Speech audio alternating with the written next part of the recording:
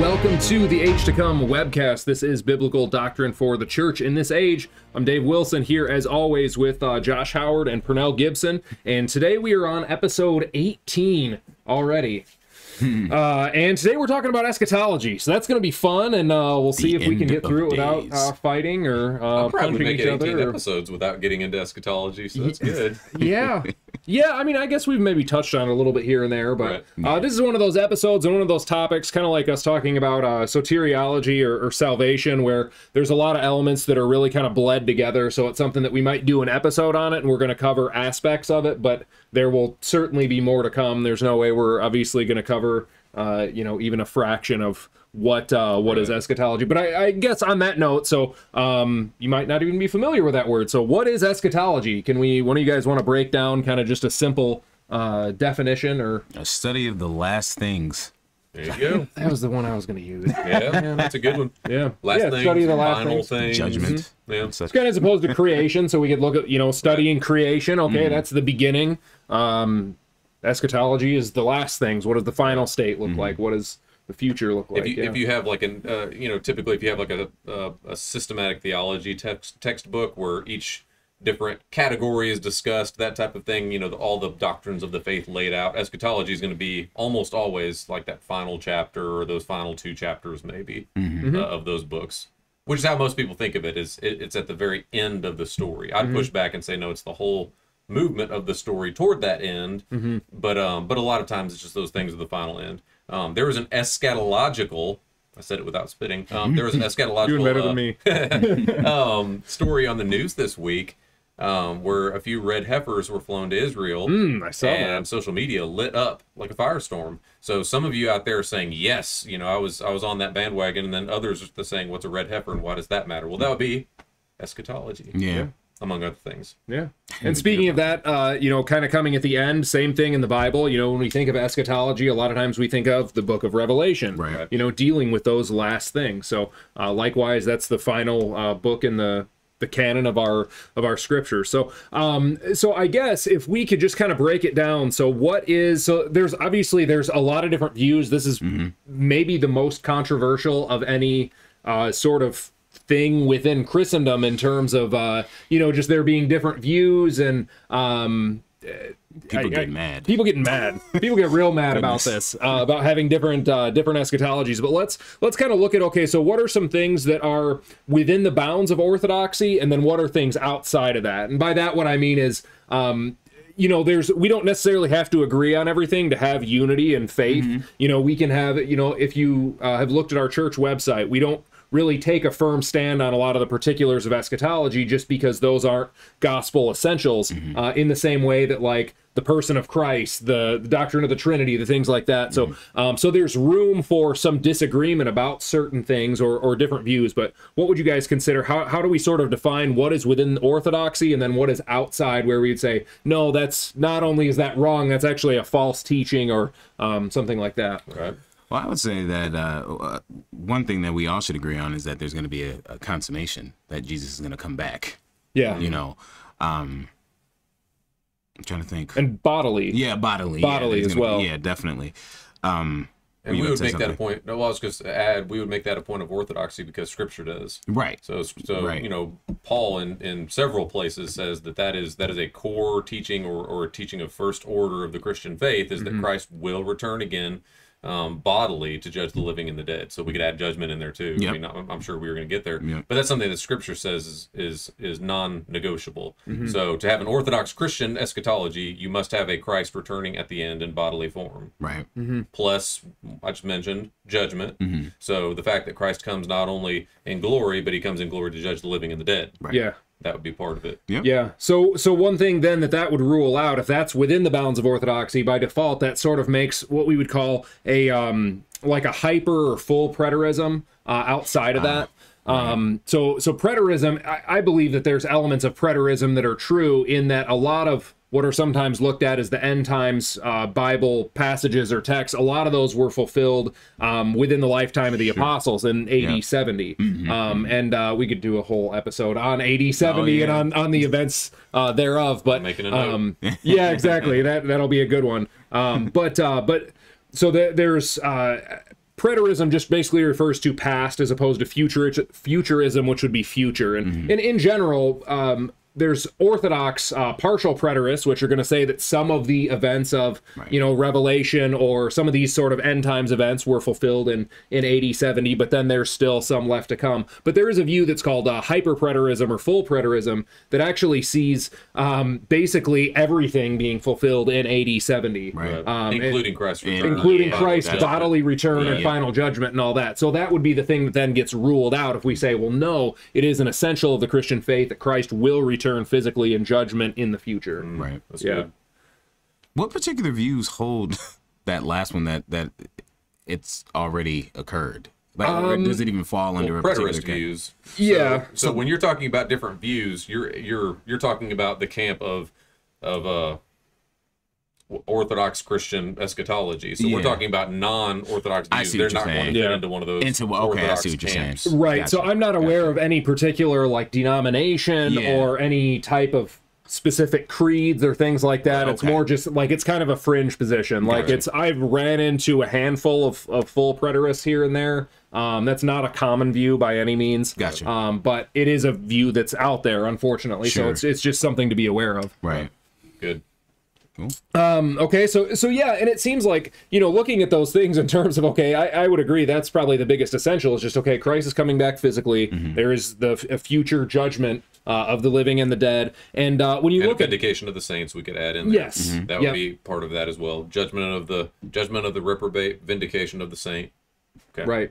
Right. And those things are in line with really the historic creeds and confessions of the Christian faith. You look at the Apostles' Creed, the Nicene Creed, the, Chalcedonian Creed, all these different things. They tend to not say a whole lot about eschatology, but there's pretty much always a sentence or two that talks about that. Right. Okay. So what are then some of the major views within? So we're talking that's without Orthodoxy, but then when we look at within Orthodoxy, what are sort of some of the different eschatological models or views that we will encounter there? Goodness. Well, I mean, if you want to, because you have the amillennial view, you have postmillennial, premillennial dispensationalist, and historic premillennial.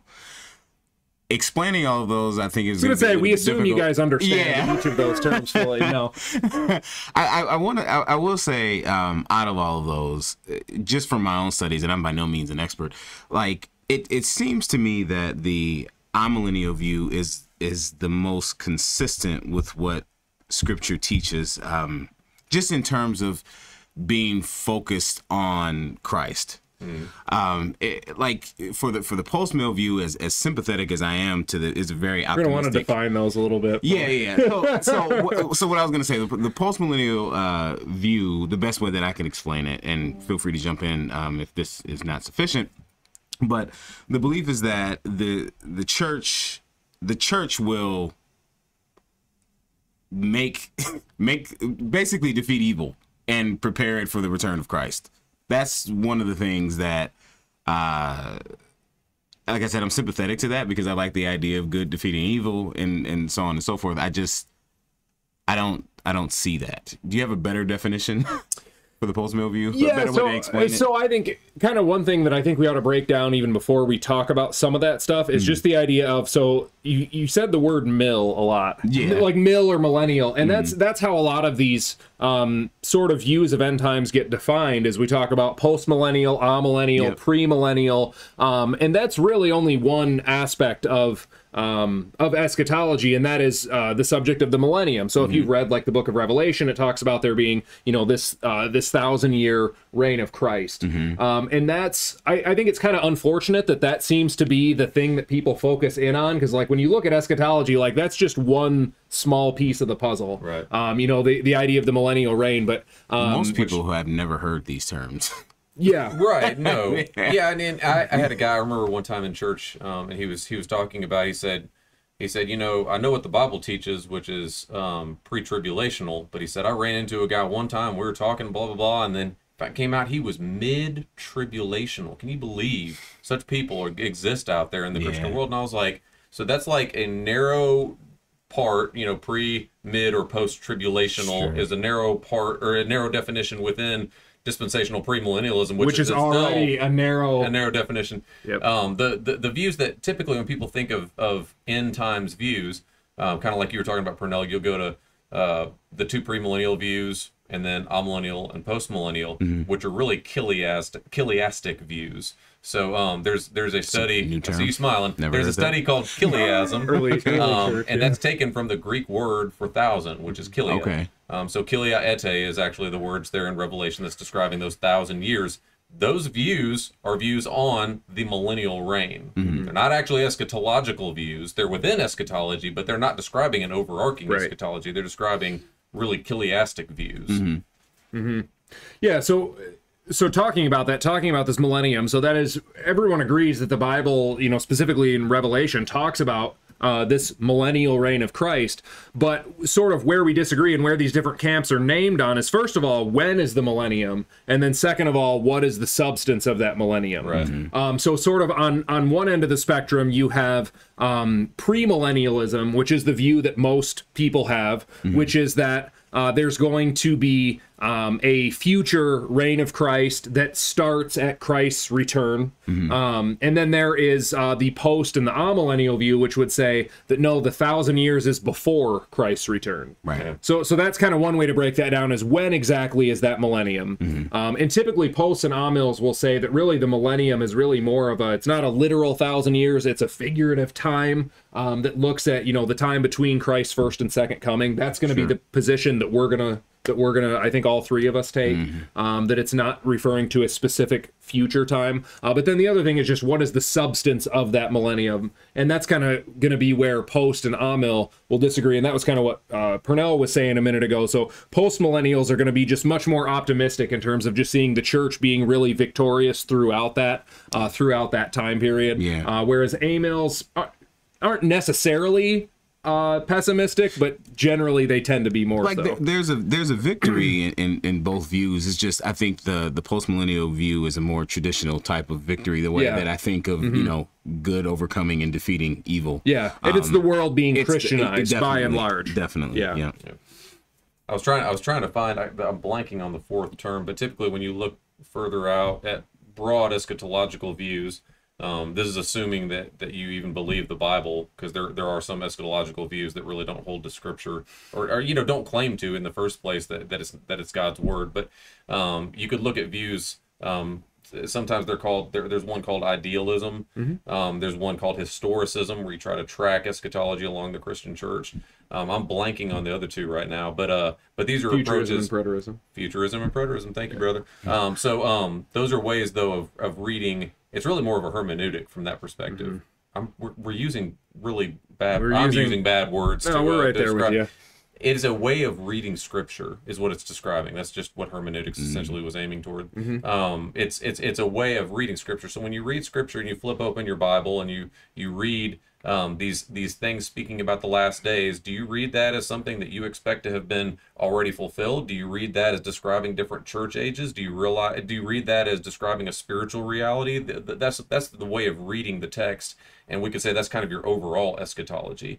A lot of people, I would say the vast majority of scriptions don't fall neatly into one of those camps. It's more of an eclectic approach, right? Some things seem a little more realist, some things seem a little more idealist, that type of thing. But those would be the overarching eschatological categories. And those would be, frankly, probably less talked about things, but certainly I think a better way to package it than talking about amil, pre-mill, post-mill, things like that. Like I think that's a more true sense of things. And that actually kind of covers or relates to the next bullet point that I had, which is just that really, at the end of the day, your hermeneutics are going to determine your eschatology. Absolutely. So I think it wasn't last episode, it was 2 episodes ago, we had one on hermeneutics, or just another word for Bible interpretation. So how do we interpret the Bible? And really, that's going to be the thing that drives how we look at the end times. Right. And I want to lob something out there, and I just want to see if you guys agree, disagree, whatever. But I would say that, if you haven't seen that episode, go back and watch that episode on hermeneutics, on Bible interpretation. But we talked about just different methods of interpreting the Bible, and really the two that we are going to generally hold to the tightest, and I think this is generally going to be true of most just solid Christians, even outside sort of our theological camp. But the two that people are going to kind of hang on to the tightest are the grammatical historical method of interpretation, which is basically just, okay, let's look at the context. What do the words mean? What do the words mean to the original audience? That sort of thing. It's a very quite literal, not necessarily extremely woodenly literal, but a literal way of understanding things. So that's going to be one hermeneutic that we're going to hold up. And then the other one that we're going to hold up in very high regard is the analogy of faith, or letting Scripture interpret Scripture. So with that, it's going to be a little bit looser than this grammatical historical, but it's going to be more, okay, well, this was written in, Hosea, and then here is how, this New Testament author used it, or this was how he sort of applied it. So we're both going to have these two, but I think, and this is what I want you guys to kind of comment on, I think that whichever one of those we give priority is going to be really the determiner of if we end up more like a dispensationalist, like a John MacArthur type, or more of a amillennialist, like we're going to kind of end up. So I think if you do take the grammatical, literal, historical, I think you are going to end up with something close to like what John MacArthur has, something like a premillennial, maybe dispensational-ish type thing, just because he's going to go back to, all these passages in the Old Testament talking about God saying, okay, I'm going to give you this land with these boundaries, and since that has not been fulfilled, that therefore must then be future. Whereas on the flip side, in the analogy of faith, you're going to say, well, yeah, it does seem that maybe some of these promises were that way, but then here is how they get interpreted by the New Testament authors. So we're going to, this hermeneutic sort of trumps this other one. So what do you guys agree with me that's, kind of which? Hard to disagree. Really? Okay. But go ahead. All right. Well, no, I was just going to say, like, when I think of this, like the example that you gave, as far as like the promises, let me read this real quick. This I'm excited to see what you have to say. I'm looking forward to this. It's not really a hard disagreement, but it's a little pushback. So, and I'm not really sure how this would fall, but like thinking about like God's promises, like just for like a national Israel, I feel like Scripture is speaking against that. So like Galatians 3:16, it says, "Now the promises were made to Abraham and to his offspring." It does not say "and to offsprings," referring to many, but referring to one, "and to your offspring, who is Christ." So like in reading that, like it seemed like you have to stretch in order to say that this is for like the entire nation of Israel.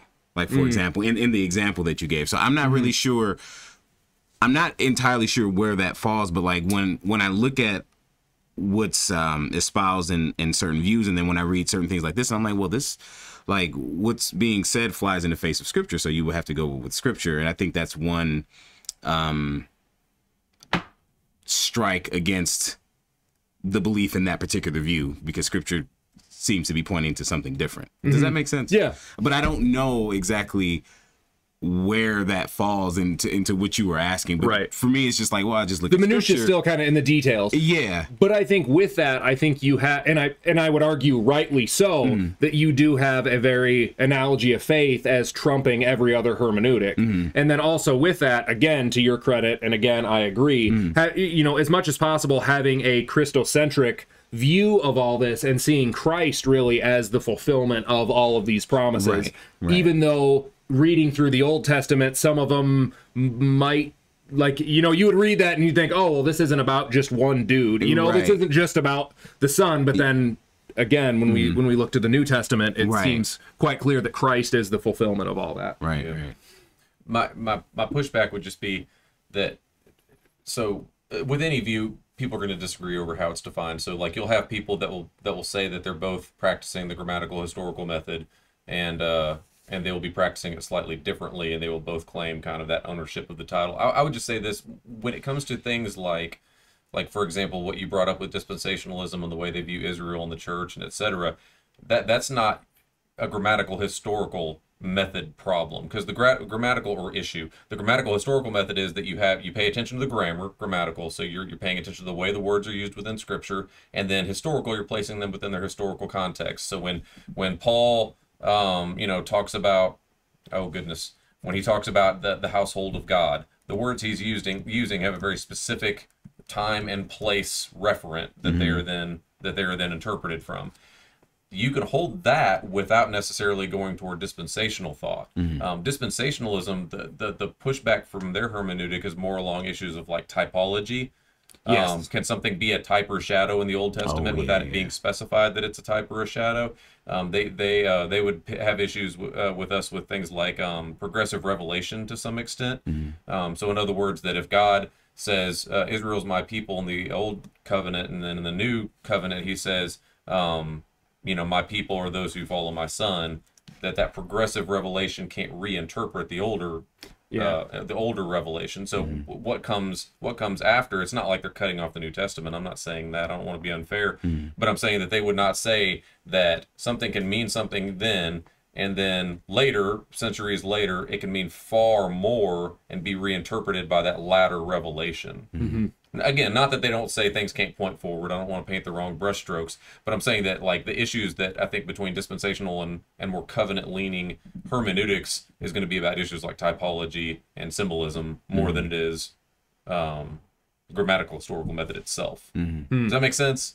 So one can be grammatical historical and dispensational or not. And I don't think there's going to be a rub. Oh, no. The rubs for their interpretive method, because dispensationalism does interpret the Bible very differently than we do. And I say we as in us three guys sitting at this table. But I don't think those are necessarily the grammatical historical methods problem. I see. Yeah, and I guess to maybe backpedal a little bit, not necessarily dispensational premillennial, but still premillennialism of some kind. Like looking at even like Craig Blomberg's view, who's historic premill, or like Douglas Moo or somebody like that. Like those are going to be grammatical historical guys who are still going to be, at least to some degree, covenantal. But the main hinge point that they're going to have for holding to premillennialism is going to be based on their hermeneutic, I think, of the Old Testament more than anything else. Kinda. Because you've got and you mentioned Blomberg, which he's an interesting example in this regard. So you have not just dispensational premillennialism or historic premillennialism, but you also have progressive dispensationalism along with more classical dispensationalism. Right. So there's a lot of different strands of thought that play into that.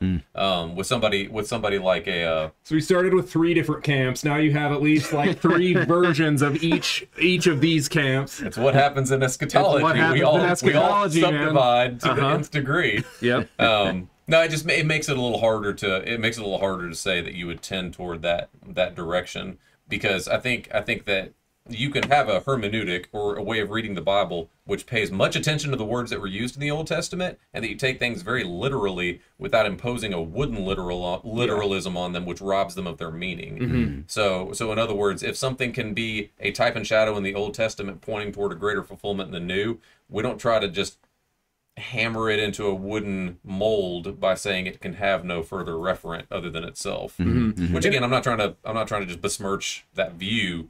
Yeah, I'm just trying to be kind of specific with what the friction, where the friction is. Yeah, exactly. And I think a lot of that is, again, our criticism is going to be more of that it is assuming a very wooden literalism in a lot of that stuff. And it's going to say, well, this wasn't exactly fulfilled the way that I think it should have been, therefore this must be a future thing that hasn't come to pass yet. Even though there are passages in the New Testament that would seem to indicate that Christ fulfilled this. For example, at Pentecost, that fulfilled, was it Amos? I think Joel, that was right. Yeah, exactly. That was all fulfilled. You read that and it's talking about, blood moons and, just all these like apocalyptic language. And then we read the New Testament and we're like, oh, that happened at Pentecost. That's actually what that was talking about. That wasn't talking about some weird, like, John Hagee, sweaty, whatever. Nobody knows who he is anymore. We're aging out. We're aging out of relevance on that one. Okay, so this is a lot of difficulty, or just confusion, potential confusion, I guess, which is different terms, things like that. Episode title. Yeah, exactly. Yeah. But what are some keys for how do we recognize good eschatology? Or what are some things to look for when you're looking for good eschatology? Yeah. That's maybe a more practical thing than just defining terms. Go ahead, Josh. Yeah. The better the eschatology, the bigger the wall graph. Is my take on it. The more complicated the arrows are on that wall graph that you have taped to the side of the church wall, I'm just kidding. No, eschatology. It's not a bad method, though. Hard to disagree. Anyway, no, I mean, a good eschatology is going to point to Christ and give believers hope. Yep. Yeah. Yep. And if it doesn't, it's trash. I mean, that's just the general take on eschatology, and that's not me saying I think we should feel good. That's just me saying that when the eschatological message, if you just look at the revelation to John, and just say, why was this given? It was given comfort and hope to a church in persecution. It says it. So if we're reading it in a way that does not give comfort and hope, we're doing it wrong. I don't care what your view is, or how you read the Bible. So that'd be one thing. So so let me ask this.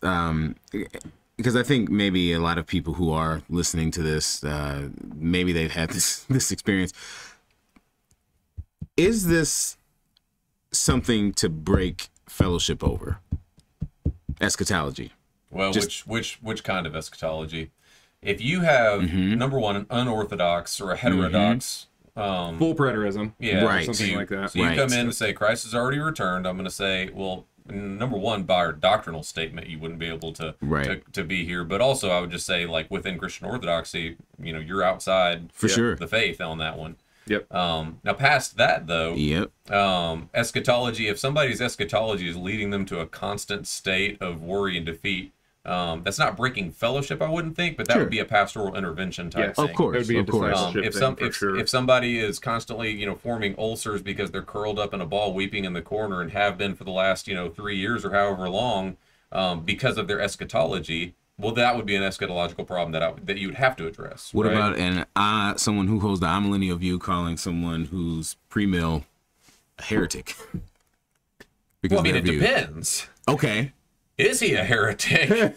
Just because one is pre-mill or off-mill doesn't make one not a heretic, right? So what if they hold the view that, how I would say, like the person who's the dispensationalist, I would say essentially they believe that he's going to come a total of 3 times, even though they would say that it's 2 times, but like what if they believe something like that? Okay. Like, what's the third?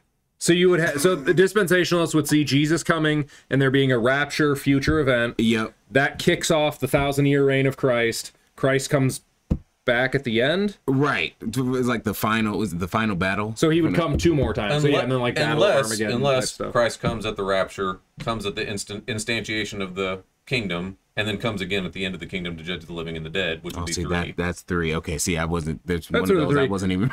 wasn't even aware of. I guess my view, like, I think that's wrong, but I don't think that's an issue of heresy or breaking fellowship. Like, I think that's kind of going beyond what the Bible says. Right. I would say that would be a good, maybe, probing question for their viewpoint. Like, are you saying that it's 2 or possibly 3 returns? Can you walk me through that? And then that may give you an opportunity to walk through something that you believe not to be biblically true. But yeah, as far as heresy, what you're doing, what you were just doing right there, you're giving the tools on how to ask those questions without getting all fired up and then accusing the person of being a heretic, and then thus you're no longer, in fellowship with one another anymore. Right. Yep. And I think that's the kind of thing that happens a lot with these type of conversations. I like, there was a time that I would have said that I was a panmillennialist. I think someone is gonna maybe go into that. It's a dismissal. Which, by the way, just to define it, sure. Yeah, it's that it'll all pan out in the end. Yeah, right.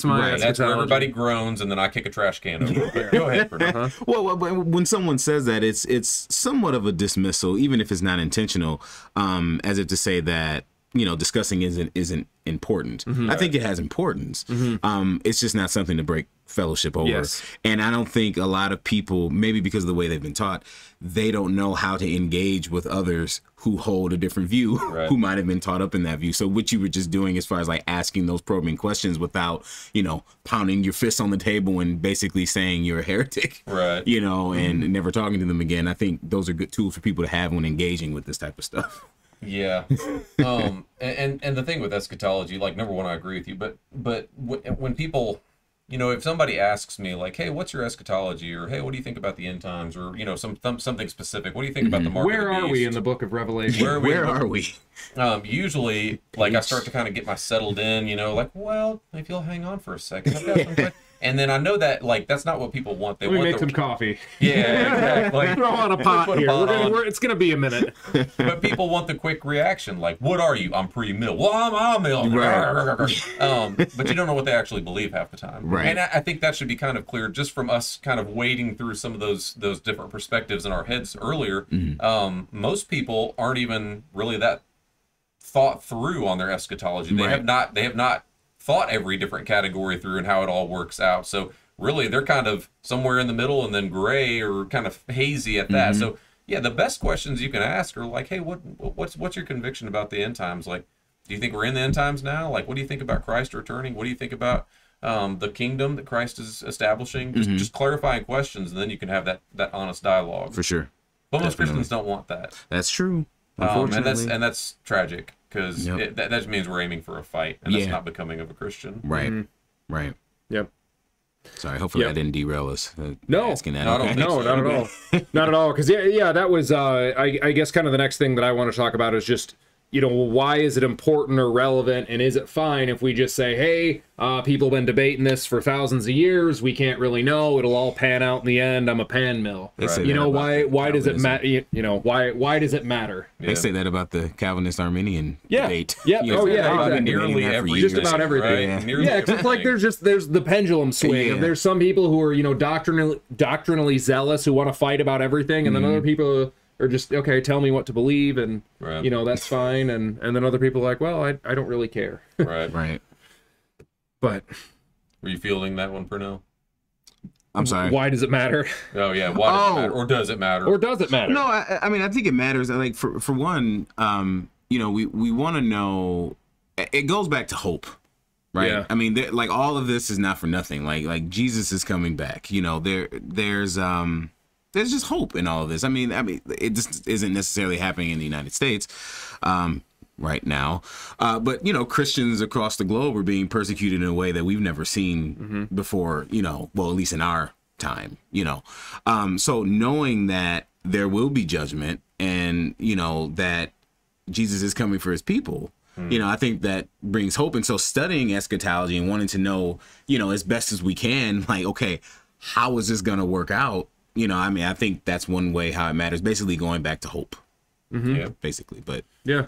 So the consistent way we read Scripture for everything else, like let's just exclude eschatology, but the way we read Scripture for everything else is that we assume that God communicated it, that he communicated it effectively, and that it has immediate and prescient bearing on our daily lives. Like this is how we ought to think and live and move and have our being.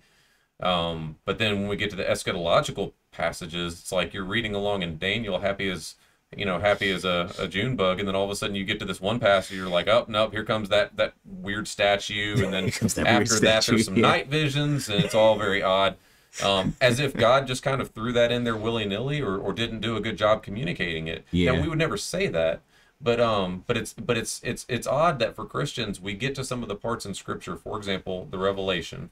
I understand it's difficult. There's dragons running around. There's a lot of things going on that we're not familiar with. You have to read a lot of the Old Testament to understand the imagery even. So it's hard, but you read the Revelation and Christ says, number one, it's an unveiling, which doesn't mean it's something hidden in a bushel tucked under a knapsack. This is something that God's saying, I'm unveiling this to you. Not hiding it or confusing it, but I'm unveiling this to you. And he says, I'm doing it for your hope in the tribulation. That's important for the Christian, so that the fact that we would come to that and say, man, though, that's going to take me reading some Ezekiel passages, and I might actually have to study. I'm not doing that. It's to take something that God has said. We wouldn't do that anywhere else in the Bible, right? So it's taking something God has said, and he says, I've given this to you unveiled for your hope.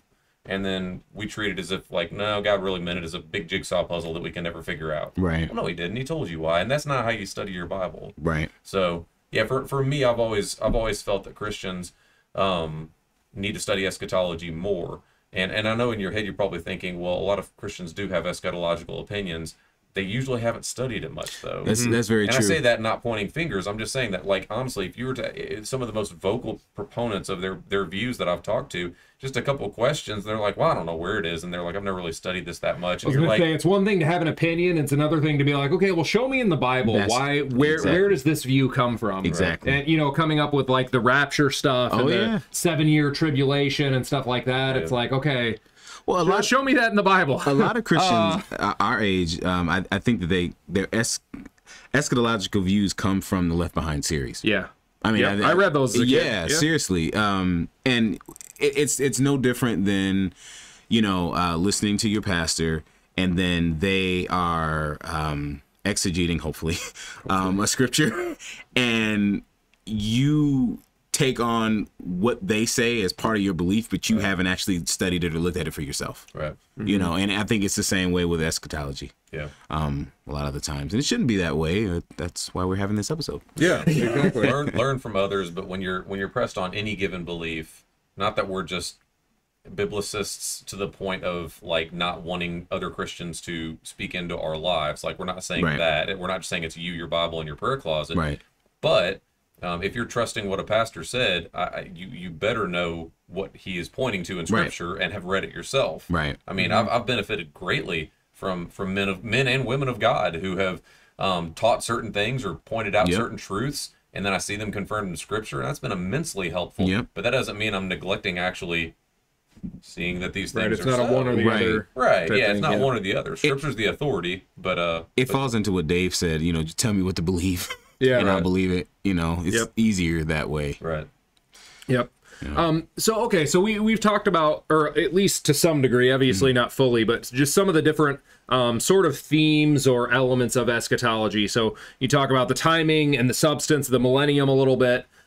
We've at least mentioned the rapture. We have the resurrection, resurrection of the dead. Haven't really talked much about the Antichrist or the mark of the beast, but one of the other big ones is dealing with the defeat and specifically the binding of Satan. So that's something that's kind of intertwined with the millennium. Right. So if you're not familiar, in Revelation chapter 20, it speaks of Satan being bound for 1,000 years during this reign. Right. Now, I think someone that I know recently wrote a book on that topic. Yeah, I've heard of that guy. Yeah. Josh, do you want to maybe just break down a little bit? You have basically an entire book on this one aspect. Right, yeah. Just over Thanks for the shameless plug. Yeah. On my behalf. No, so I wrote on that, and one of the really interesting things writing on that was when we were at the elders here at Grace. We went to the little conference on eschatology down in northern Indiana. Almost said Illinois. Northern Indiana. That's next month. Yeah, that's next month. And anyway, one of the sticking points I think everybody realized was, is Satan defeated right now, or bound right now, or and what does that mean? That was kind of like a huge, and that had always been my contention. That seems like a huge domino to fall in how you see eschatology. Where's this Satan that Christ says he's defeated? Just to sum up my book really quickly, my whole point in the book is that Christ talked about Satan being bound long before Revelation 20. That's essentially my argument. Mm-hmm. I think Christ talks about it when he says that I saw Satan fall like lightning from heaven, Luke 10. When he talks about the ruler of this world being all through bound John, and cast out, John 12, 14, 16. When he says that he bound the strong man that he could plunder his house. Same exact Greek word used in Revelation for the binding of Satan. I think he was telling us for a while about his binding of Satan, and I think the New Testament susses that out. Paul talks about him having defeated rulers and authorities in Colossians 2 and Hebrews 2. So anyway, in a nutshell, that's just my contention, is that yes, Satan is bound, and Christ has told us since his ministry and has explained that at several junctures. Our question then should be, like, biblically, what does that look like? That's a good question. Yeah. But to affirm he's bound or not bound just based on looking around and like, well, I've got a backache this week, he's not bound.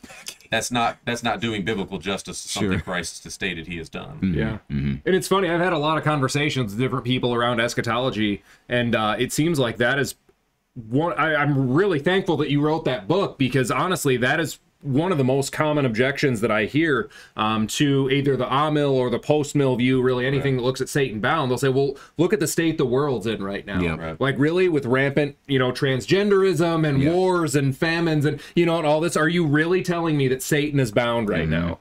And I think, again, kind of going back to the question that we asked earlier, is how do you recognize good eschatology? And maybe another question is, how do you recognize bad eschatology? And one of those would be trying to look around at the world around you now and then trying to sort of fit what you see with that, as opposed to... And there Man, we're gonna get off on a tangent. No, this irks me because there have been popular pastors that seat thousands in their congregation that have booming radio and television ministries who have held the Bible up and said, you interpret this through your newspaper. You want to know what's going on in Revelation? You look to the New York Times.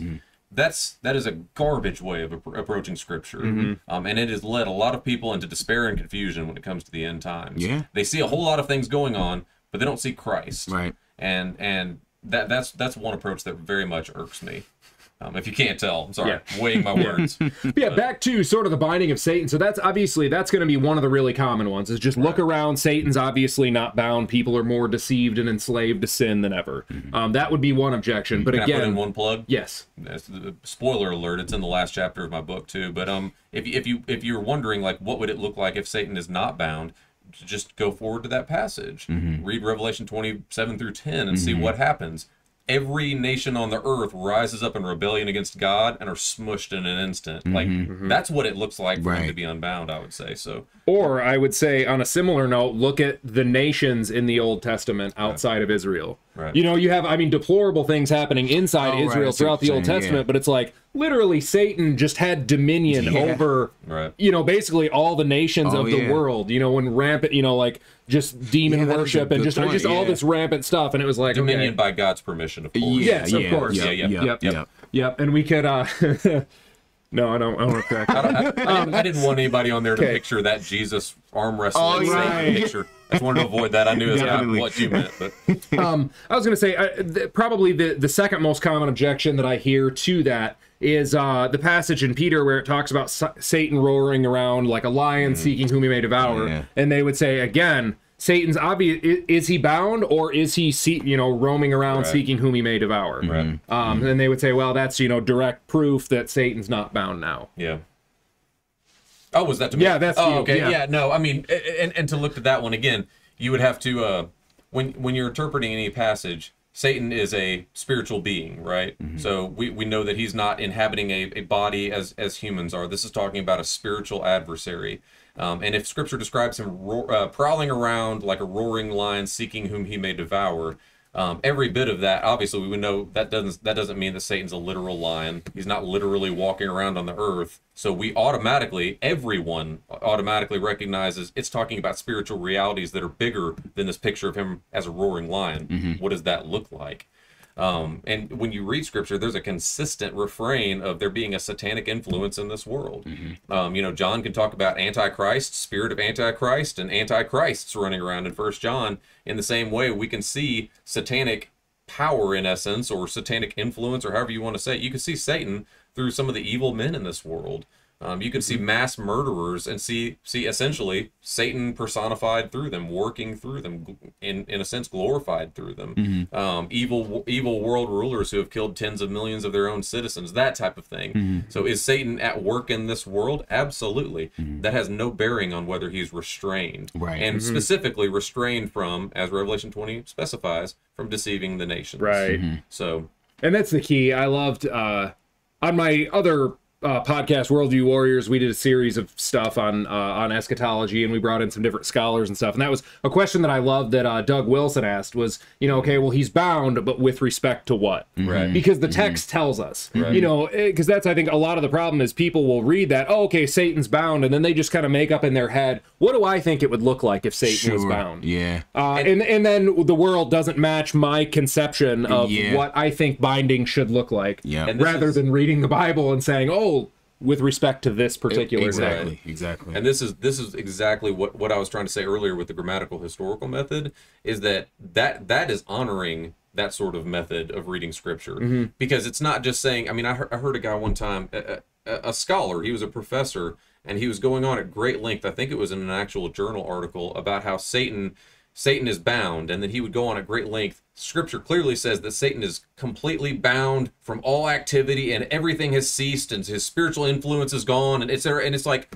but it doesn't say that. Like, you're saying it means that, but if you just read the text, what does the text actually say? Oh, the text says he's bound, that he may not deceive the nations. It defines that word. But what happens a lot in eschatology, though, is, again, those and by people who should know better, like scholars, pastors, those who study Scripture quite frequently, very strong held opinions, and yet I think a good question, and I would encourage this question for me as well. Like people, if you hear me say something, just can you show me where that is? Sure. Like show me how you're getting there. Yep. And if we can, that's great. If you say, well, that's what I think it means, that's what it feels like to me it means, well, we got a problem there. That's just, Yeah, and I think kind of going back to as well, like looking at the picture of, okay, so what did the world look like prior to Christ coming in terms of being just enslaved by Satan, essentially. And this kind of also harkens back to what Josh said about really eschatology isn't just here's the things down at the very end. It's looking at the scope of redemptive history. Right. Essentially looking at, like, I think it was one of the Puritans, I don't remember which one, but described, sort of the picture of the Gospels like seeing a sunrise, where it's like, first you just see, this little gleam of sunlight, and and it's rising up as more revelation comes throughout Scripture. We see this, but we see the same thing too with just the fulfillment of the gospel and with the gospel going to the nations. Right. And so there's, I think, a direct correspondence there, and I'll kind of lob this back over to you, but there's a direct correspondence there with, the work in the earthly ministry of Christ, and then you have the gospel then going out to those nations. And I think there's a direct correlation with, Satan being bound while, as it says in Mark, Satan's the strong man who's bound so that Christ can plunder his house. Right. That is the gospel going out to the nations. Right. Right. Yeah, I think the one of my favorite parts in studying that was that picture you get in Luke 10. In Luke 10 you have Christ commissioning the disciples. He sends them out 2 by 2. It's the that famous chapter where he talks about if you go into a town and they reject you and they turn you from their house, you knock the dust off off yourself and continue on. Well, he sends the disciples out.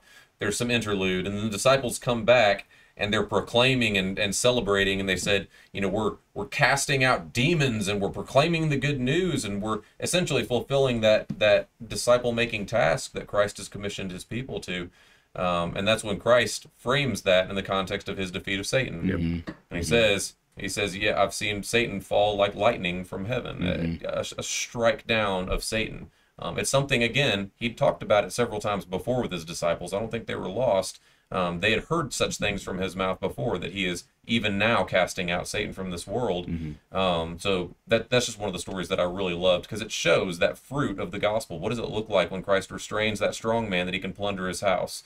It looks like the gospel going out to all nations. It looks like the completion of what Christ has commissioned his people to do. Right. But one pushback I would always push back with, and it's not just on satanic defeat, but since we're in that, and since I did write on it, is one of the things that I've always been dissatisfied with is the brushing aside of what does it mean. So if Christ in all the Gospels has said, I have bound all 3 synoptics has said, I have bound the strong man to plunder his house. And you ask, okay, so he goes on about that for about, several verses, depending on which book. What does that mean? And the response is, I don't know. Well, that's insufficient. I would say at least, you don't have to go along with my every specific eschatological belief. But for anything, when Christ says, I've done this thing, our response can't be, well, I don't know what that really means. What does he say it means? Because to do that is to honor the words of Christ, which we know all Scripture is the words of Christ, but you understand what I'm saying. Yeah. It's to honor. When Christ says, this is what I've done, we can say yes and amen. Right. And let his words carry the weight that they're meant to. There's something I wanted to ask, and I thought it'd be a fun question, and because we haven't mentioned Nephilim, at least we haven't mentioned it one time. It's been a couple weeks. We're already at the 50-minute mark, and you're bringing up Nephilim? No, I'd say we haven't mentioned Nephilim, but I think this would I'll have you know, had a conversation about Nephilim this morning. Really? Yeah. All right. It's been a good week. Yeah. Built in on that once you stop the recording, yeah. So years ago, I was probably like 18 or 19, a friend of mine told me that, Scripture talks of things that are worse than Satan. And I was like, things that are worse than Satan? What are you talking about? And he took me to Revelation 9. I'm just going to read this. You might already know what I'm talking about. And the 5th angel blew his trumpet, and I saw a star fallen from heaven to earth, and he was given the key to the shaft of the bottomless pit. He opened the shaft of the bottomless pit, and from the shaft rose smoke like the smoke of a great furnace, and the sun and the air were darkened, and the smoke darkened with the smoke from the shaft. Then from the smoke came locusts on the earth.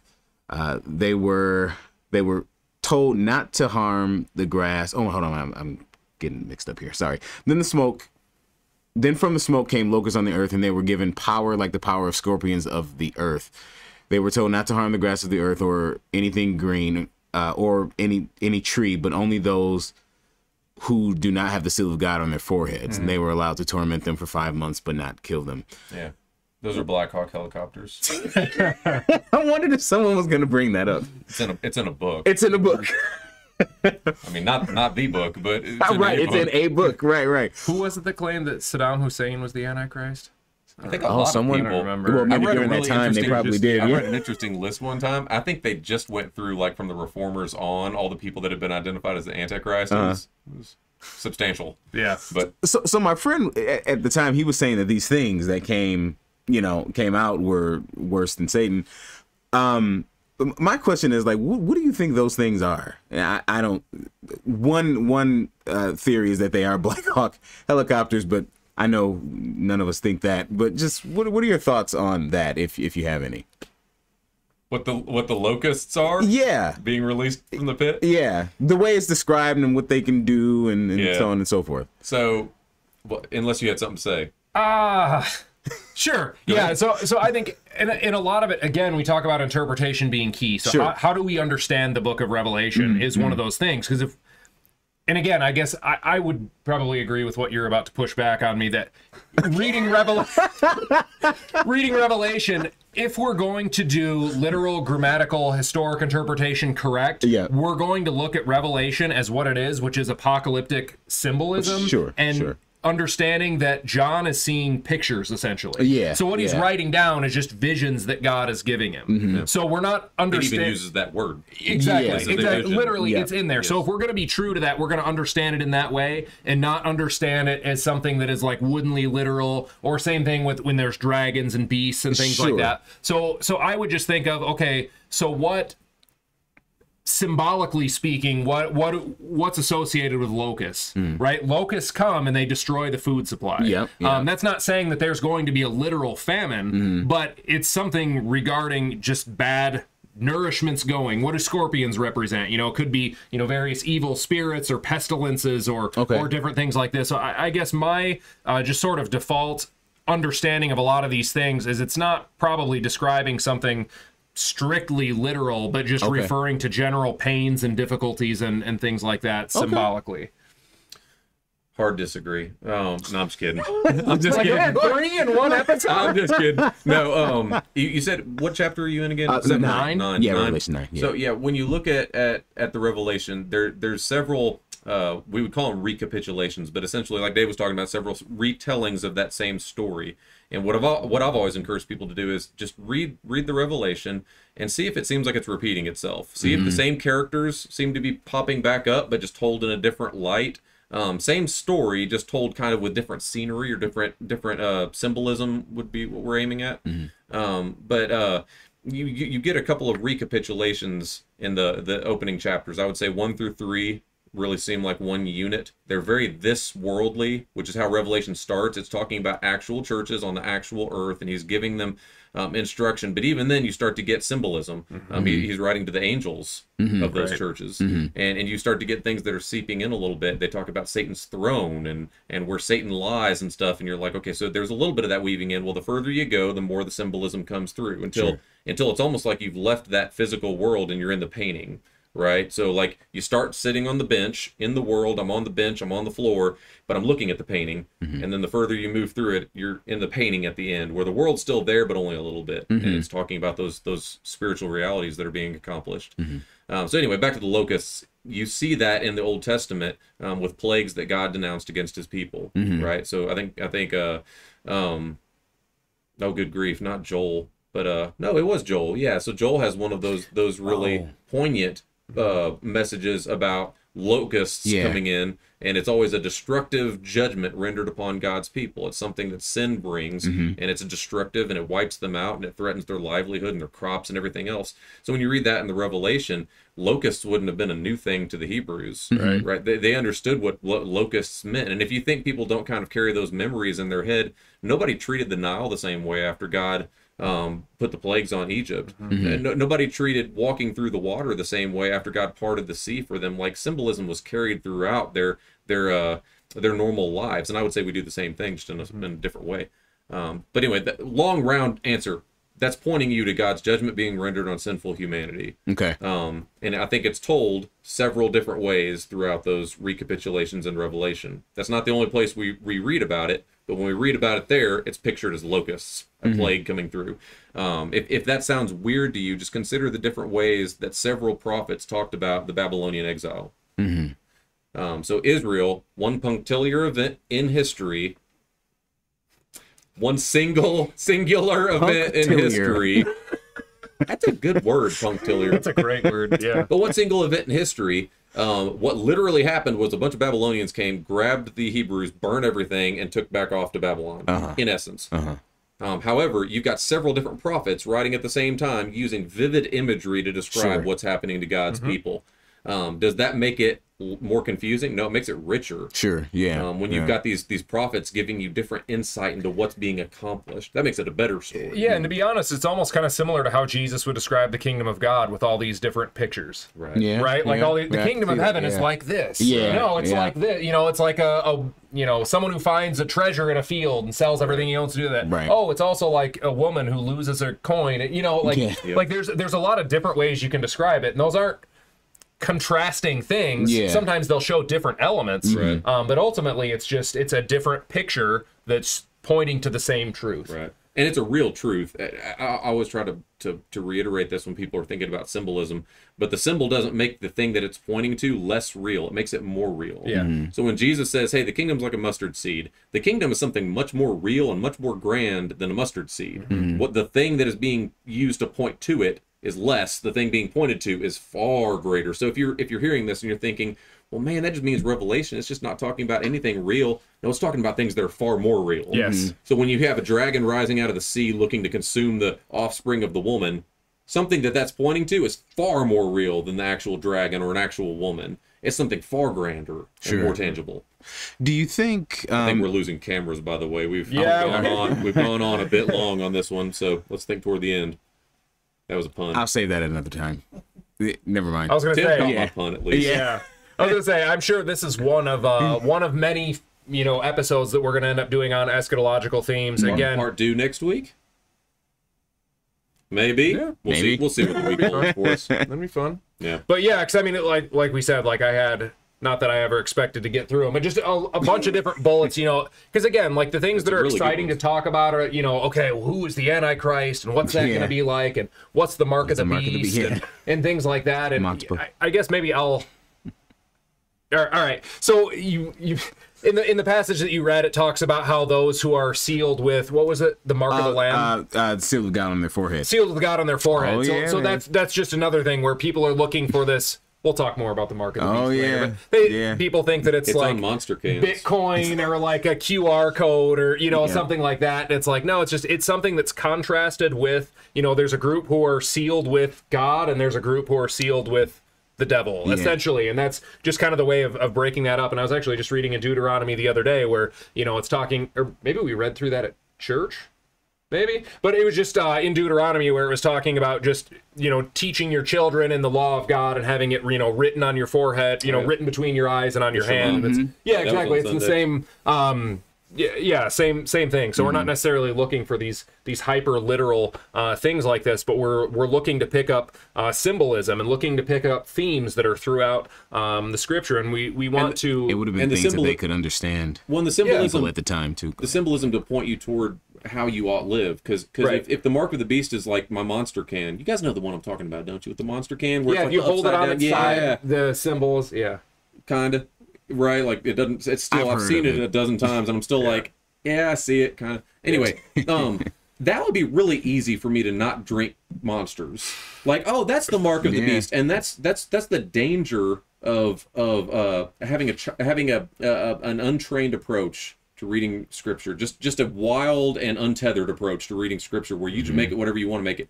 Because if all I have to do is avoid monster cans, that's really stinking easy. However, if the mark of the beast is actually something more real than the thing that's pointing to it, In other words, it's something far more than just a little smudge on my forehead. Yeah. It's actually talking about Satan having marked me with the actions of my life, bearing witness to whose I am. Yeah. Now all of a sudden I've got a problem, because that impacts the way I parent, and I am a husband, and I am a church member, and I live my life at work. Like, then all of a sudden it impacts you. Whole lot easier if it's just a monster can, and I can be like, oh, those millennials all going to hell. And there's a lot of Christians that don't like to talk about behavior. Yeah, because a lot of this it comes down to behavior. You know, where you can see a person's fruit. Right. You know, you'll see what's inside the mother fruit. Definitely, absolutely. See, you jumped into the mark of the beast. Sorry. Let's wrap this one up. We'll have to revisit. We'll have to revisit. We'll be back. Yeah, we'll be back. Don't worry. Questions, if you would like us to answer definitively and for once and for all, you know, anything about the mark of the beast, or you know, the seven seals, Bitcoin or Bitcoin, or whatever. The way it's dropping right now, it's not much of a mark. But, shoot us an email at the age to come webcast@gmail.com. We'd love to hear from you, and always thank you guys for your encouragement, and yeah, for any questions that might come in. Absolutely. And please subscribe to our channel if you haven't. We're getting close to being able to have our own URL that's not just a bunch of gobbledygook. Mash that you button. Always say that. You need a new word. I'm an old man, Dave. I don't do new things. We used decimate last time. I don't remember what I used. Obliterate. The like button. But yeah, anyway, hope you guys have enjoyed this. Please subscribe to our channel. We'll see you in a couple weeks, probably with more eschatology. I think so. I would think so. I'm always down for eschatology. Absolutely. So yes. Anyway, grace and peace. We love you guys, and we'll see you Sunday.